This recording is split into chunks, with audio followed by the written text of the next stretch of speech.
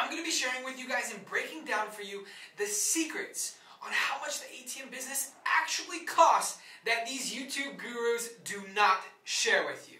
The actual cost to the ATM business is much more complex than other individuals are actually sharing with you and teaching you and coaching you and training you. So in this video, I'm going to be sharing with you guys the actual startup cost to the ATM business, things to look out for, things to be aware of that other people might not be talking about.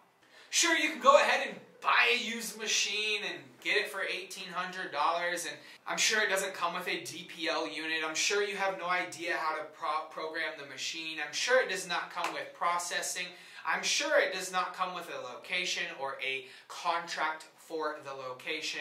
Yes, you can go out there and try to save all of this money with getting cheaper ATMs and cheaper used DPL units and Wi-Fi units and running the Ethernet cable or whatnot, but that's not going to work in the ATM business. One thing I have found out in the ATM business is you cannot cheat the ATM business. You get exactly what you pay for. I was exactly like some of you that are like, man, I'm going to go buy a used $1,200 machine, put it in a location, and here I come to find out that it is doing 40 to 50% less transactions than a brand new machine. Come to find out that the dispenser quits working in 3 months because it is an older machine that I got on sale or a discount.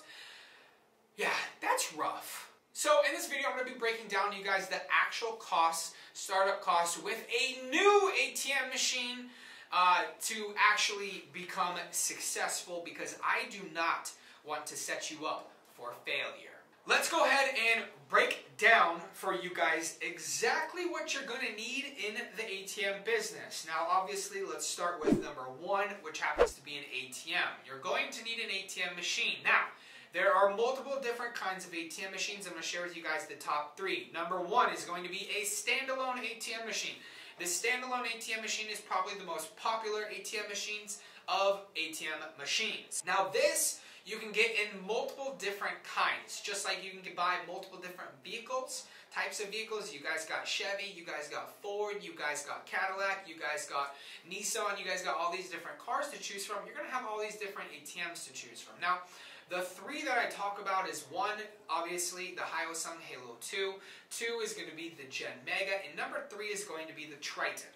Now, obviously, your standalone ATM, depending on which ATM that you get started with, is going to cost you anywhere from $2,500 all the way down to $2,250, depending on the type of machine, what it comes with, and all entails. Now, again, I understand that you can probably go find an ATM machine for $1,800, but I'm not going to talk to you guys about that. I'm going to talk to you guys what it actually costs to get inside the ATM business. So expect to spend anywhere from $2,250 all the way up to $2,500 for a basic standalone ATM machine. Then you guys have your in-the-wall units. As you guys can probably imagine, banks have in-the-wall units. They are quite expensive because, again, it is in the wall. These are a lot less common, and you guys don't see them as often, and they are very expensive, so we won't even talk about that. The third is going to be hanging wall machines. So there are Hyosungs and there are Gen Megas. I prefer the Gen Megas that hang on the wall at places almost very similar, like your bars that don't have a lot of room, or your nail salons that don't have a lot of room, or just like your laundromats that don't have a lot of room. Those are your two options, or three options, excuse me. Second is going to be, you're going to need Wi-Fi. You're going to need a Wi-Fi machine, or Wi-Fi box, or an Ethernet cable if the business has Wi-Fi. Now, at the end of the day, I understand all of you guys want to save money. You need to, save all of your funds, and you want a penny pinch because that's what the ATM business is all about. Well, listen. Here in the ATM business, penny pinching will lose you millions of dollars. It will not make you millions of dollars. So I'm going to share with you guys a DPL unit costs roughly anywhere from $200 to $350, depending on which units you get. You can go with Op Connect, you can go with DPL. It does not really matter, whatever your personal preference is. I use DPL because on my app I can actually literally reset it, or I can call them and reset a certain terminal or an ID on the ATM, and it works instantly. So I use DPL. If you don't want to use a DPL and you don't want to pay $200 to $400 for an Op Connect and get into a contract and pay $15 or $20 or $25 a month, then you have another option, and that other option is hiring a handyman to then run you an Ethernet cable. And the reason I say hire a handyman is because most of you are not professional wire installers. Therefore, you make it look very bad when you go to install it. Yes, you save your $150 or $200, but it looks terrible, and it looking terrible is not good for customer service, it's not good for your ATM business, and it's not good for the business itself. Let's say you got $2,500 over here, you got another $200 to $300 over here. You're obviously going to need an ATM contract. Now, an ATM contract is very crucial because in today's world, a handshake no longer works. So what you're going to need to do is you're going to need to hire an attorney. You're going to need to find somebody that can write you a contract that you feel comfortable with placing your ATM and your money inside that ATM inside of a location. So that is going to cost you anywhere from $500 to $1,000 depending on which attorney that you got. So we're starting with $2,500 here for an ATM. We're talking about $200 to $300 for an Ethernet cable or a DPL or Op Connect unit, and then we're talking about $500 to $1,000 for an ATM contract.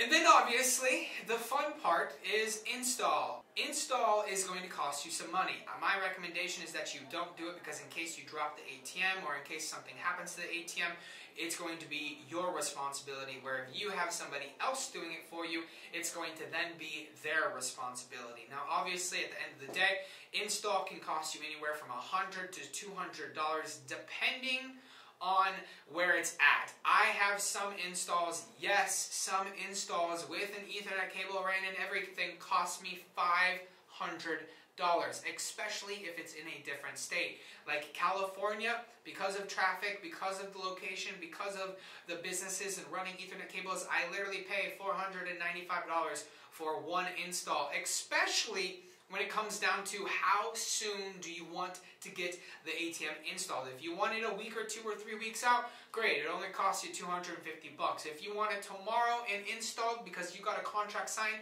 and a business is ready to go, you're going to get paid for, I want $495. You got to pay a blue collar worker to go install an ATM, go run the Ethernet cable and rock and roll, put it in the back of his truck and go. So you're going to have to be willing to pay more for the time efficiency. So then you have an installer. Then obviously, the ATM is going to need cash. The ATM is going to need cash. And I forgot one step prior to you going and installing the ATM. What about the location? Most locations in today's world, because they are somewhat smart individuals, are asking for an upfront cost for the ATM to get placed inside their machine because they know. Now this is obviously in most great locations. Average, mediocre locations don't really, they just want a percentage of the surcharge.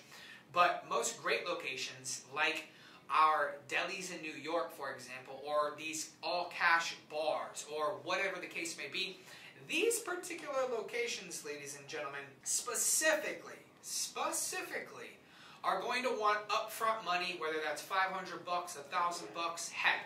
Some locations, depending on how many transactions they do, whether they do 500, 700, or 1,000 or 2,000 transactions, some of these ATM owners, or some of these business owners are asking for $25,000 just to put an ATM machine inside their location because they know how much money that the ATM owner is going to make. Then you obviously have your installer. Now, of course, you're going to need to load the ATM machine.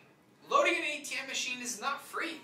You're not going to be using other people's money unless you use a loader, which is going to cost you a minimum of $1 or $1.25 out of your surcharge. So if you're okay with giving that up, then absolutely get a loader that will load with their money. That way you don't have to worry about it and you can earn that easy passive income month after month. Now if you are loading, the average ATM machine is gonna take on average $3,000 to $5,000 to actually fill, depending on how often you want to go back. Now obviously there are some machines that take less than that. If they take less than that, they typically don't get used quite often, or they have very small transactional charges, like people are taking out $20 to $40 at a time. Then you have some locations that people are taking $200 to $300 out at a time, which is going to require you to fill the ATM machine a lot more. So breaking down the numbers, as you guys can see, if you guys ultimately want to be successful to get into the ATM business, it's going to cost you anywhere from $5,000 to $8,000 in order for you to be somewhat successful to earn anywhere from $200 to $600 a month in passive income. Now the reasoning for making this video is there is a lot of penny pinchers out there in the ATM business that say you can buy old machines, that say you can save money going to thrift shops and this, that, and the third. But in the ATM business, yes, it is a penny business, but at the end of the day, saving money is not essentially what you want to do. You want to make sure you are A-okay and have it done right once rather than having to redo it multiple times. I'll share with you guys a quick story. I bought a machine for $1,200. This $1,200 machine is now to me worth over $3,500. Some of you guys are like, Austin, how? The reason being is because I bought this beautiful $1,200, very disgusting looking ATM machine that was in an all-cash barber. And all-cash barber, very old machine, but it was $1,200, so I was winning. I was making $350 to $450 a month, just sitting back, relaxing, and catching those profits. Come to find out that the keypad stopped working. I then said, okay, it's not in warranty because it's an old machine. Let's go buy a new keypad. X amount of dollars later, I said, sweet, we got a new keypad. This is absolutely amazing. Come to find out that it had all sorts of different bill jams, and I was personally loading this machine, and I said, well, this doesn't seem right. This does not work. This is crazy. I then went to my dispenser. It stopped dispensing bills, and come to find out that the dispenser was done for. Come to find out I'm spending anywhere from $400 to $600 for a new dispenser. It is rocking and rolling. I am profiting $400 to $450 a month with this particular ATM. To come to find out, it does not take EBT. Well, in today's world, EBT transactions are massive. If you're unaware of what EBT is, then you definitely need to look it up. It's where the government puts X amount of dollars on the card, and there's a lot of other different things that come into play. And here we are, ladies and gentlemen, with a non-card reader that does not do EBT. It does not even take chips. It just uses the swipe. Well, that is old, so I'm going to have to upgrade that because I need to take EBT because I'm missing it on transactions, and a lot of people's cards are chips, not just slides. So I had to upgrade that as well. So now I have pretty much everything on this ATM machine upgraded in terms of the internals, in terms of the keypad, in terms of the card reader, to then realize that I'm missing out on that many more transactions after I have a $3,500 upgraded ATM machine that still looks like it was born in 1995. Hey, that's when I was born. Come to find out that an ATM machine, the older it looks, the less it gets used because the less people trust it. Heck, why wouldn't you?